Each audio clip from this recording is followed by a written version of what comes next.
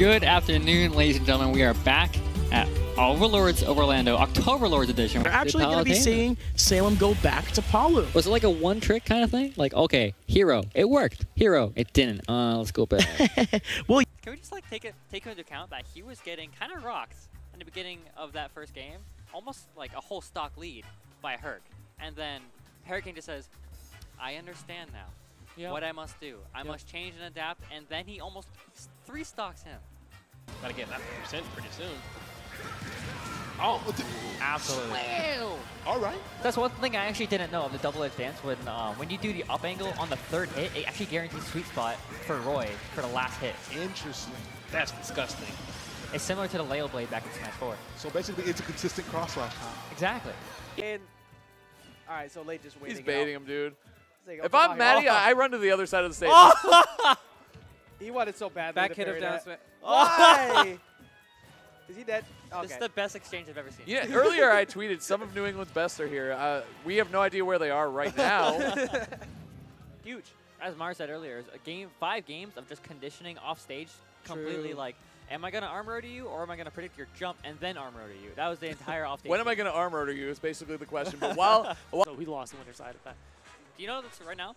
It's like the calm before the storm. I feel like there's a really hype set about to happen, and we just don't know it. I hope so. I'm trying to commentate some sets, man. that, but It's always welcome. it happens. Always welcome. And here comes Kuma Gyro again. Oh my goodness, gyro extensions.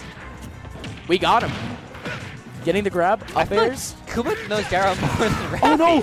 Side B at the Are we going to see a edge. 3-stock? Are we going to see a 3-stock? Give me a 3-stock. Kuma?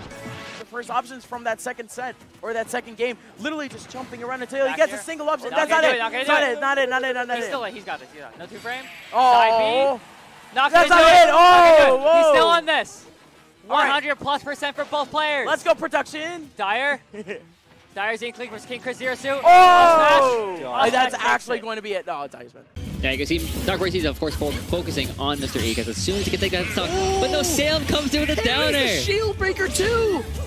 Forthrow is going to take it. It's a one-on-one Pandarian versus Dark Wizzy.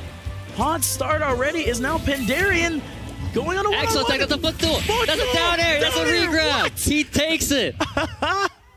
You Can madman. E take this? Can E take this, or is Epic Gabriel gonna find a comeback? Well, who knows at this point?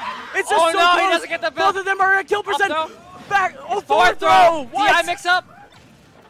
Yo, we got a hot set. What is going on? The down smash. Down smash takes it. E-King does it, and he pops off. Wizzy reaching so deep up with that ladder, and it's not going to work out. Explosive Flame not going to kill. 101.